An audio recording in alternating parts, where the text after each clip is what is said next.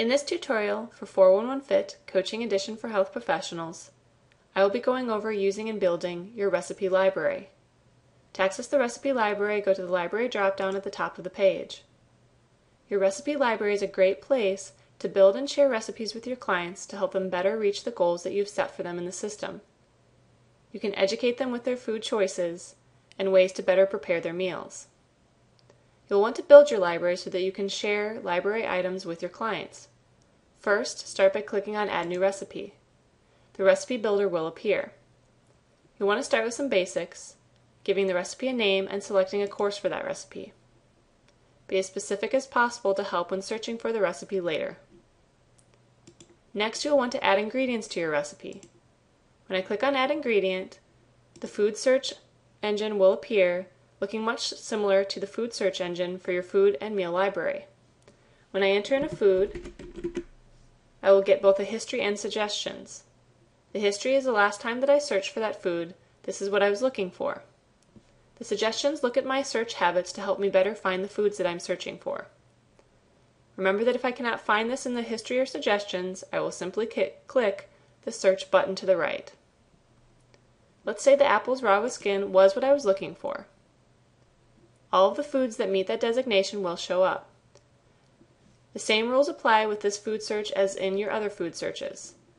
The star designation to the far left tells you if this is a 411 FIT approved library entry, meaning that we have verified the food for accuracy. Next, the information icon gives you the detailed information on the food so that you can determine if this is indeed the food you want to use for this recipe. If it is, you will click on Add to Recipe at the far right. Next, you will need to say how many servings you want of this food in the recipe. Then click Add. This has now been added to this recipe. Next, you have the Quick Pick. The Quick Pick looks at recipes that you've added in the past and allows you to take foods from those recipes. This is a quick way to build recipes from other recipes that you have built in the past. I will simply scroll over the food and click on Add to Recipe. Next, I can always copy a recipe. Any recipes that I have built, I can copy and paste into other recipes. Again, making it quick and easy if I have similar things that I'm trying to create. When I click on Copy Recipe, all the foods in that recipe will now be in this one. Remember too that you have the Enter Nutrition Label option. If you cannot find the food you're looking for in our search terms, you can always enter your own. Remember that we have nearly 500,000 food entries for you to choose from.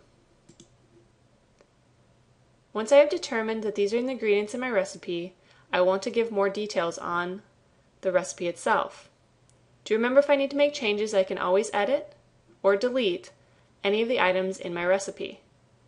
When I click on the Edit button, I can change all of the information about that food: title, serving size, and nutritional information.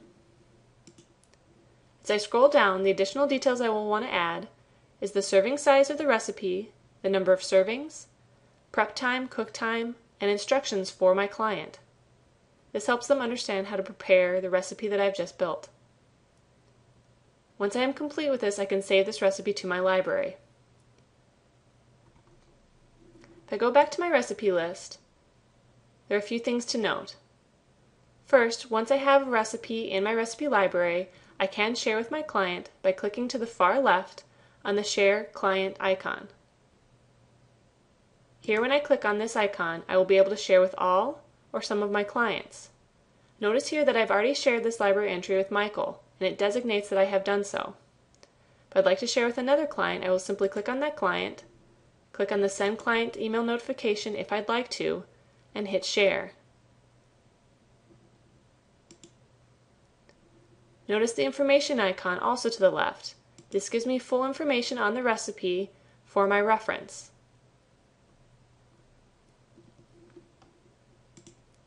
Finally, I can always edit and delete the recipe from this main library.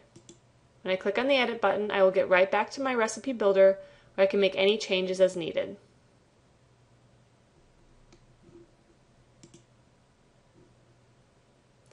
Note at the top your recipe filter. As you start to build your library, this will come in handy in terms of searching for recipes that you want to share with your clients. Remember, the more specific you are with the search, the better the filter will find the items you're looking for. Remember too then to be specific with the names of the recipes that you are building. This concludes the tutorial for the Recipe Library for 411 Fit Coaching Edition for Health Professionals.